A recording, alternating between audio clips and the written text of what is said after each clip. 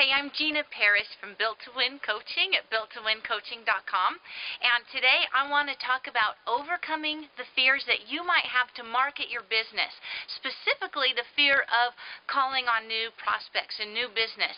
And the major reason that people won't pick up the phone and call or go someplace and do what they consider a cold call is because generally people have this fear of being rejected. You know, everybody would like to be liked and approved of. And so I want to help you overcome that by giving you just one piece of advice, and that is, hey, you are not going to be everything to everybody. Not everybody is going to like you. You probably don't like everybody. I pretty much do like everybody, but, you know, you might not. And it's okay if people don't like you. What they're rejecting might not even be you personally. And what if what you had was so valuable that it was worth the risk to yourself? What if you were able to not worry about yourself? What if you were so compelled about that person's well-being, that person's need for what you have? If you knew that you had the answer to their need, wouldn't you risk being rejected? I think that you would.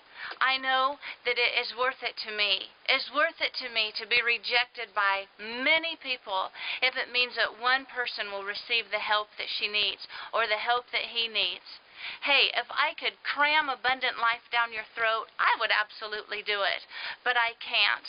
All I can do is have a heart for you and feel the pain that you're going through when you feel like there's not enough and you wish that you could prove something to yourself, prove something to somebody else, prove that somehow you're worthy, somehow you're good enough.